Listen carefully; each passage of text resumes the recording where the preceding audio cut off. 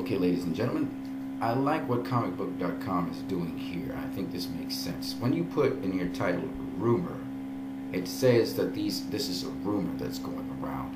And there have been a lot of rumors going around that are not factual. And even some really credible people have been buying into these rumors. And I don't like that.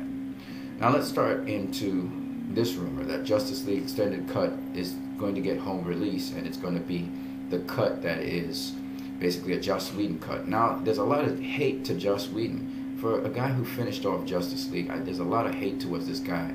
That's not cool. Well, let me get into it real simply. First of all, Justice League Extended Cut, whether there is one or not, it's not going to ever be a Joss Whedon cut. It's going to be a Zack Snyder cut, no matter how you look at it, okay? But the thing is, many people are pushing for Zack Snyder to finish off a version of the film. He hasn't finished it off yet.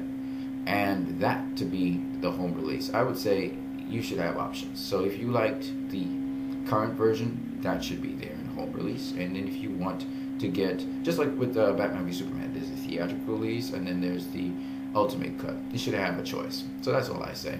But there is no ultimate cut right now, and I don't know what's happening. People are trying to push for the ultimate cut. I understand that, but at the present moment, I'm all about the theatrical release. Now, there's something circulating on Twitter, which is unverified, which is that Ciarán Hinds, he's saying that he was not satisfied with what he saw of his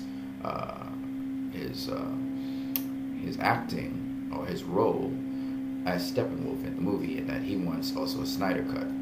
Now, the problem with that is Ciarán Hinds never said that with his own words, so that is also a rumor that he spoke to a fan. If he's right there in the Comic-Con, and he doesn't say it himself out loud, why would you report that he said it to a fan? So obviously that's a rumor as well. And so what I try to explain to people is, if you can't get unverified information, if you cannot get verified information, then that's just rumors, and it's just rumors circulated to hurt the theatrical release of the film. They're trying to make a case for Snyder to have a cut, and I have no problem with that, but do not down the present film and say, oh, I'm discouraged with what this film is and stuff. I don't think anybody working on the film would be so stupid to do that, even though Jeremy Irons did do that for BVS.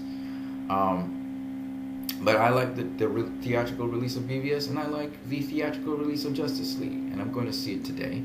So, if you guys want to go see Justice League today, you should do so. Bring your families, your friends, and go see it. I got some things to do. I got some chores to do, so you won't see me up online. But I just wanted to share that with you guys, some of the news circulating around Justice League.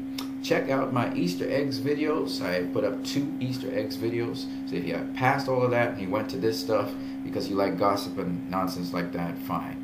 But do go and check out the Easter eggs that talk more about the film Justice League. One has to do with Alfred Pennyworth, and the other one had to do with Bruce Wayne and Alfred Pennyworth and some imagery that's very interesting. All right, you guys, have a great one.